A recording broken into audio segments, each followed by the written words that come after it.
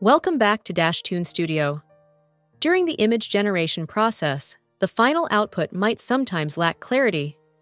For example, in this scene of a crowd at a wedding venue, the overall image looks nice, but the individual characters lack detail.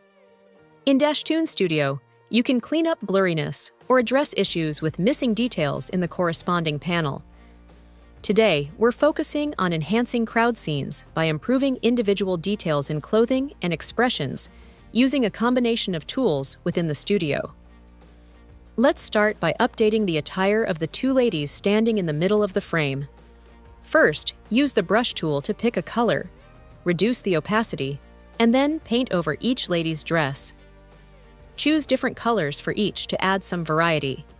Instead of our usual in-painting method, let's try using the image-to-image generation method. This method takes the input image and alters it based on the prompt and change percentage. We'll change the generation method to image and set the change percentage to about 50 to 60%. Keep the existing prompt, then hit Generate. Once the new images are ready, choose one and click Accept to apply it to the frame. Next, let's enhance the facial expressions of the people closer to the camera. Using the Mask tool, mask a person's face and enter a corresponding prompt, such as male, smiling expression. If you need to fix more faces, there's no need to repeat the entire process for each individual. Use the New Selection option below the prompt box to add additional masks to the same frame and add the prompts for the new masks. This feature allows you to handle multiple edits simultaneously, saving time. Each mask is color-coded in the right panel for easy identification.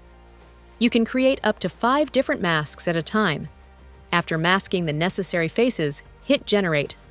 The preview window will start showing the images one by one, processing each mask sequentially.